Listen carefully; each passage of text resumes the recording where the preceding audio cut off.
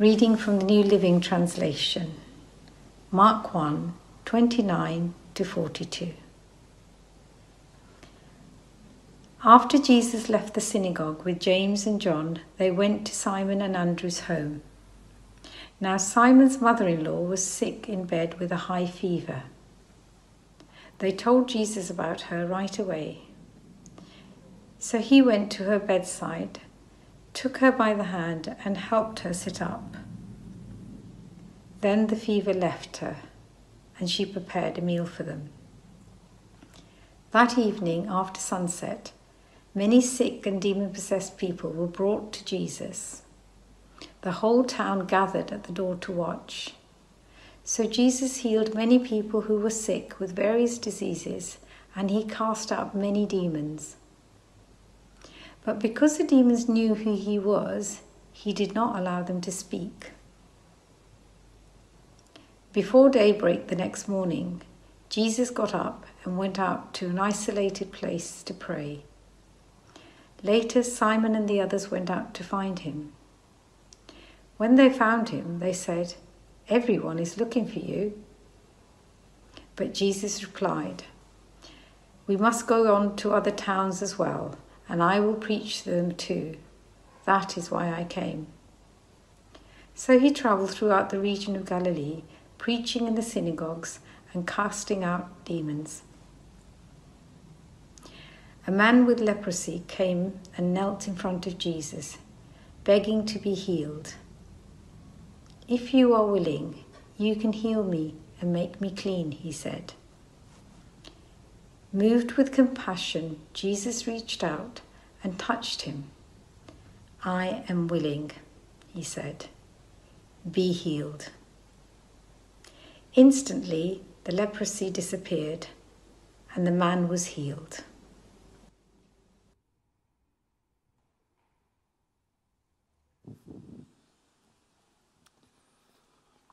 Thank you, Rani, for that reading. If you've got a Bible, would you want to keep it open at that passage, Mark chapter 1, because we're going to be reflecting on that this morning. And we're continuing this series called Servant. And we've been looking at the last few weeks. What does it mean to be a servant? What was Jesus like as a servant? And Jesus said these words, that he came not to be served, but to serve and give his life as a ransom for many. And I don't know how you feel about that statement, but it's mind-blowing, isn't it?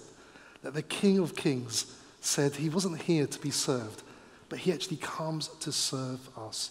And we want to look at what does that mean to model that in our own lives? What does it mean to model that as a church? And the theme we're looking at this morning is compassion, servanthood through compassion. So before we continue, shall we pray? Heavenly Father, we thank you for your word this morning. And we pray, Lord, that you would speak to each one of us by your Spirit. Something of what it means to follow your example of being servants, the type of servants that bring glory to you and change the world.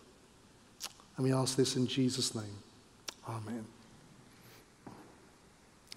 Our reading this morning is right at the beginning of Jesus' ministry. He's moving from place to place, and he's traveling around preaching the gospel, and we see this series of encounters where Jesus demonstrates his compassion to others. And compassion is something that's really important to us here at St. Saviour's as a church. We want to be a church that's compassionate. It's one of the priorities of our diocese, London Diocese, to be a compassionate community. And I guess what we want to ask this morning, what we want to reflect on is, what does it mean to be compassionate Christians or to be a compassionate community? When I was first came to faith, I belonged to a church in central London. And I used to go to the service in the evening. And as I used to go into the church grounds, there used to be some homeless guys just outside of the street with a little plate with some money in it. And I used to make an effort of trying to make eye contact with them and just acknowledge them, showing them that they had value, saying hi to them every time I went to the service. And after a few months, one of the guys said, "You know, you've been coming to this church for a few months now. You just walk past us and you say hi, but you don't do anything practically. You haven't put any money in my plate." So I kind of felt a little bit challenged about that. So the next time I went to the service, I stopped off at a cafe and I bought a cup of tea, and I went there and I said, "Here's a cup of tea, mate." And then I went into the service. And I felt a little bit smug with myself.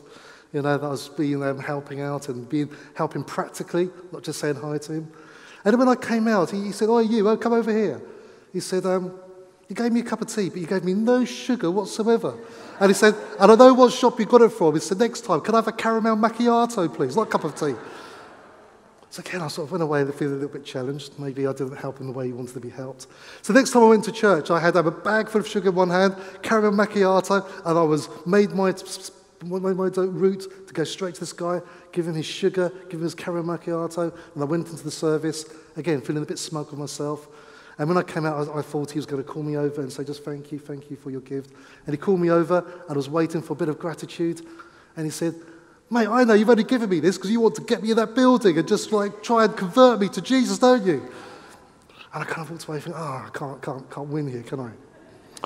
But I maybe asked the question, it challenged me a bit about why do we do the stuff we do? Is it so I can get this guy into the building? And if I was really honest with myself, that was the reason. I wanted him to know Jesus. There wasn't really much compassion about it. I was trying to buy him a drink so I could get to know him, to drag him into church so he could find about Jesus. And these are sort of conversations we've been having as a church here about our own social transformation and ministry. Why do we do it? Is it just okay just to feed people? Do we want people to come to faith? Do we want to do both? How does it look like? What does compassion really look like? What does it mean to be a compassionate Christian? Do we need to make sure every person we give a cup of tea, that we also give a demonstration of the gospel? Or is it okay just to meet their needs? What do we need to do? And when we look at the way Jesus did this, we realize Jesus did both. He fed people that were hungry. He healed people that were sick. He told people about the kingdom of God and the Father's love. He set people free who were in bondage. And then he says to you, if you want to follow me, if you want to be my disciple, go out and do the same as me. Go and do the same. But the thing is, Jesus' motivation was always compassion. That's the reason why he did it. It didn't flow out of some form of duty or some vision statement or mission action plan or smart objectives. The reason Jesus helped those in need was because of his heart of compassion and his heart of love. And I'd love to suggest to you this morning that when you look at the life of Jesus and we try and think about this thing about compassion, it's not actually about what we do. I mean, that's part of it. I mean, Jesus said, the parable of the Samaritan, he had compassion. James speaks about, in the New Testament, that faith without works is dead. So part of it is what we do. But when you look at the life of Jesus, what we realize is, it's not about what you do. It's about your heart. Compassion isn't about what you do. Compassion is all about your heart. It's why the teachers of the law didn't get Jesus. They had a lack of compassion that blinded them to the things of God, blinded them to the things of the truth. Jesus would heal someone, and then rather than saying, that's amazing, let's celebrate that healing, they would say, but you know what? Yes, you healed someone, but you broke the rules. You healed them on the Sabbath. You broke the regulations. There's such a lack of compassion with the teachers of the law. And what we see is that compassion is this thing that releases blessing and transforms lives. And lack of compassion is the thing that can hinder God doing the things he wants to do in our community. We're so passionate about the rules that we miss out on the heart because it's all about the heart. So how do we do this? Well, there's two things from this passage which I just want to offer to you this morning. Things that can help you have the type of compassion that Jesus had. The type of compassion that transforms lives. The first thing is this. It's relationship. It's relational. It's all about a relationship. And Jesus prioritized his relationship with the Father. Reading from verse 35. Very early in the morning, while it was still dark, Jesus got up, he left the house, he went to a solitary place, and he prayed. And Simon and his companions went to look for him, and when they found him, they exclaimed, "Everyone is looking for you." And what I love about this is it's obvious Jesus is right in the crucible of ministry. He's right in the midst of a pressure cooker. It's relentless. There's stuff going on all around him. Everyone wants him. Everyone has a need. And it's in the midst of this busyness that he seems to carve out time to meet with the Father. That's why Jesus could say he only does what the Father calls him to do. He only says what the Father tells him to say. There was this close-knit relationship with the Father. And of course, the disciples didn't get it. They said, "What are you doing praying? People are looking for you. People have a need. There's practical stuff that needs to be done. They didn't get it, and Jesus, in his grace, didn't correct them, and they just said, okay, let's move on. He knew what he needed to do to minister. And I guess he hoped over the course of the 3.5 years he was with the disciples, they begin to learn this, that they couldn't do anything without the Father. They needed to remain in the vine. In the middle of the business, Jesus makes space to pray. Actually, the busier he is, the more he seems to pray. And the challenge, I think, for you and I is this, that if the Son of God, the King of Kings, the Lord of Lords, the one who was the Alpha right at the beginning and the Omega who will be at the end, if Jesus Christ himself needed to stop and pause and pray, how much more do we need to do this stuff? How much more? Why do we think we can get away with doing what Jesus couldn't get away with doing? Jesus could only operate with a close-knit relationship with the Father. Why do we think we can do this just in our own skill and ability and strength? The challenge is for you and I, if Jesus needs to do this, how much more do we need to stop and pray? Last week I was in one of our local primary schools, and it was a wonderful time at the end of a sort of question and answer session with year sixes. And one of them asked me, he said, how often should I pray? How often should I pray? And I was thinking, well, that's such a good question. I mean, how often should we pray? And I thought about it, and I said, well, you know what? If you just met someone and you wanted to get to know them, how often do you think you would want to meet with them? Once a month? Once every couple of months? Once a week? But the more you spend time with them, listening to them and speaking to them and sharing with them, the more you get to know them.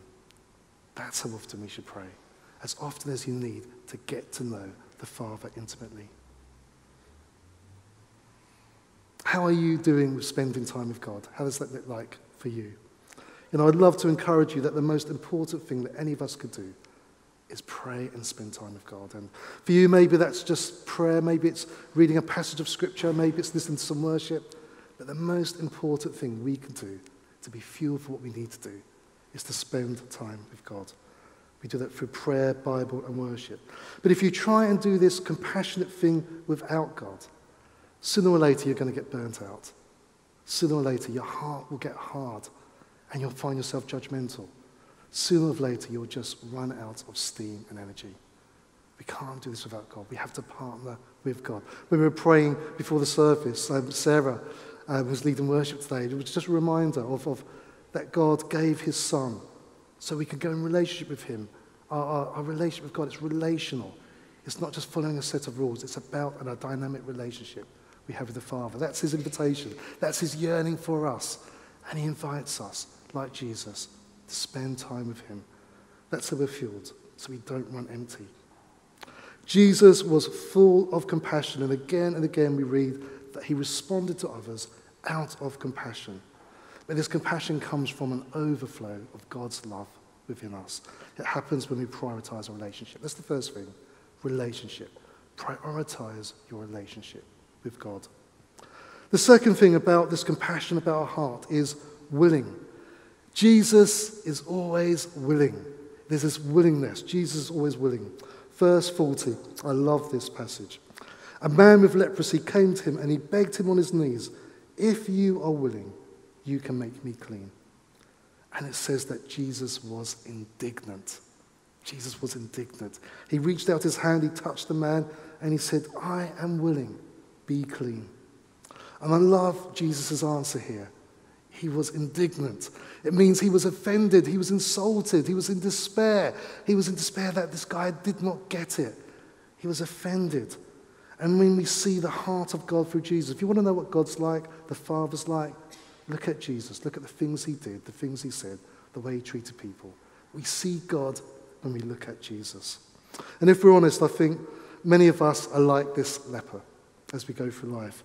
You know, we see the brokenness of the world. Maybe we look at our own experiences, our disappointments, our failures, and we know that Jesus can change situations, but we don't think he'll do it for us.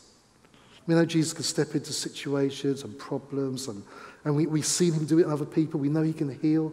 We know he can give you that peace, that joy. But if we're sort of honest, we think, I'm not sure he's going to do it for me, not today, because of the stuff I did or the stuff I thought, or because I'm not committed enough, or we give loads of excuses. We don't think Jesus will do it for us. And if you ever doubt that God's for you, remember verse 41. Mark chapter 1, verse 41. If you ever doubt that God's for you, remember verse 41. Jesus says, of course I will heal you. I am willing.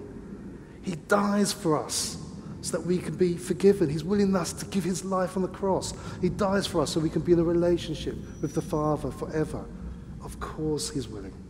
He says, this is how much I love you. Think of verse 41. Think of the cross if you ever doubt that Jesus is for you. Whatever you're carrying this morning, whatever the situation, Jesus is willing. The outcome might not always look like the way we hoped, but Jesus is willing. He's always willing to meet us and to come into our situations. And if you've chosen to follow Jesus, he's always willing to heal and restore and have breakthroughs and have grace, whatever you need. Jesus is always willing. If you doubt him, look at verse 41. He was indignant. Why would you not think that I'm here to help, to support, to step into your situation, to bring peace and to bring joy? This is the heart of God. He's full of compassion and he's full of grace.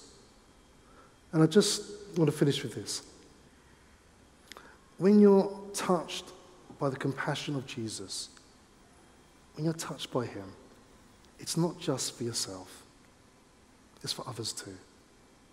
Jesus touches you. He's full of grace and mercy. He comes into our situation and he's willing. But it's not just for us. It's for others too.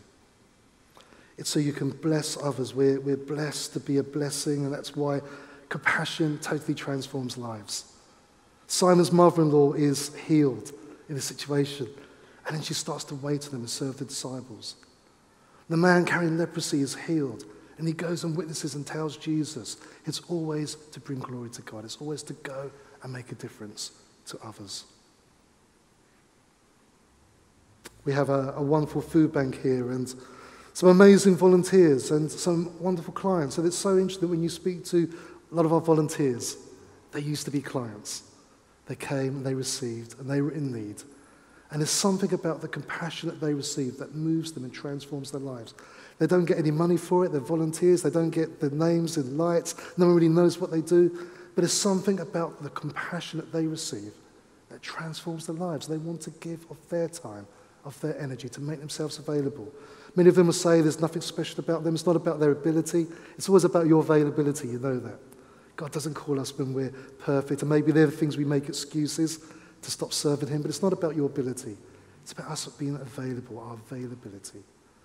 And it's wonderful to see these people transformed.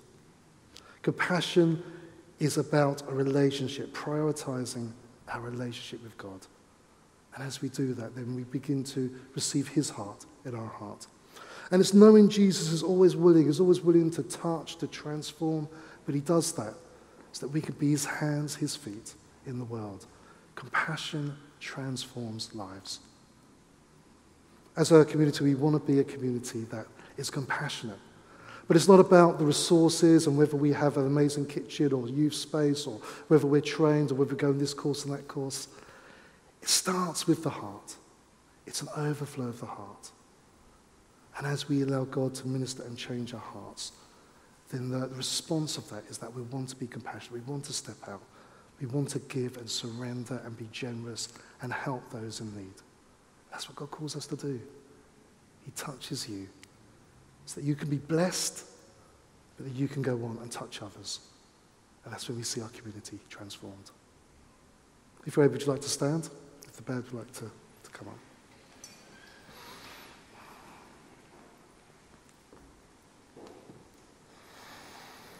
Something wonderful about this passage of just the willingness of Jesus.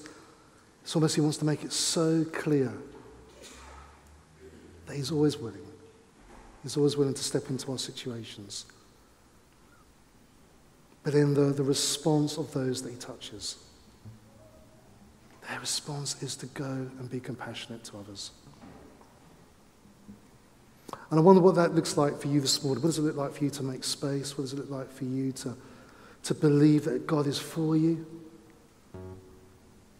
What does it look like for you to be available, to be used by God to make a difference to others? We're going to invite the Spirit of the Lord to come. And Holy Spirit, we just ask that you'd come and fill us and minister to our hearts. We don't just want to go through this faith as a duty. But when people challenge us, we want to say we do it because we love you, the same way as our Father loves us. God so loved the world that he gave us Jesus. That he calls us to love each other. Spirit of the living God, we pray that you would come and that you would minister to our hearts today. Where our hearts need to be softened, would you come and just melt them?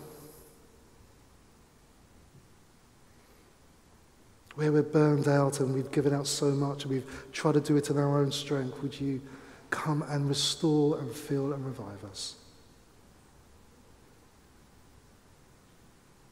And just allow him to just minister to your hearts now, just in the silence. Just allow him to come by his Spirit. Come, Holy Spirit.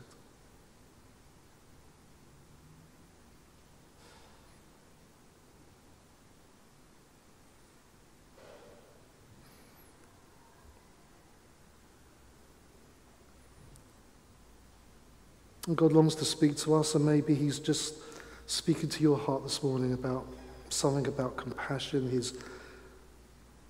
I think there's a few people here that God just wants to say, I'm for you. I'm for you. Yes, I'm for others, and you know he's for others, and you know he's able, but he's saying, I'm able for you. That thing which you're carrying, invite me into that situation. Jesus is for you.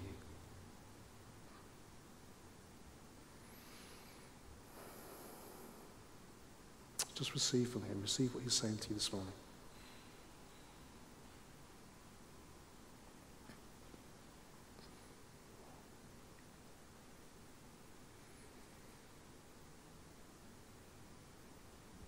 And the other thing I think God might be wanting to say to someone here this morning is just how much we need him. He's for us, but we have to invite him into our lives. We need him. And maybe you've been trying to do this thing of life or a situation or problem in your own strength. And you're tired. And you're weary. Or maybe you're disappointed. The picture I got before the service was of 2 Lego cars. One of them was one of those pullback cars. You put it back and it just goes by itself. And I got a sense that maybe that's some of us this morning. We feel that God's filled us and then we just go off and try and do things in our own strength. And then the other picture I got was a child playing with a car, constantly having his hand on it, pushing it, directing it, guiding it.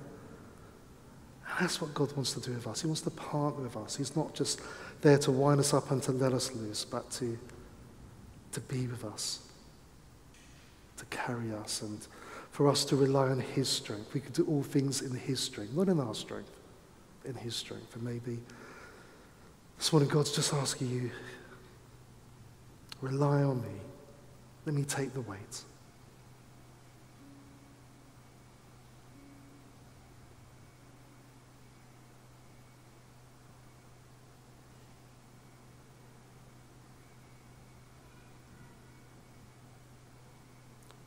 So if the Lord's speaking to you, just allow him to continue to speak to you. We're going to move into a time of worship. And if you like prayer for any of those things or anything else you think the Lord might be saying to you this morning, then a few of us will be at the back. We'll be willing to pray for you. Just come and make your way and find us. And we'd love to pray for you and bless you this morning.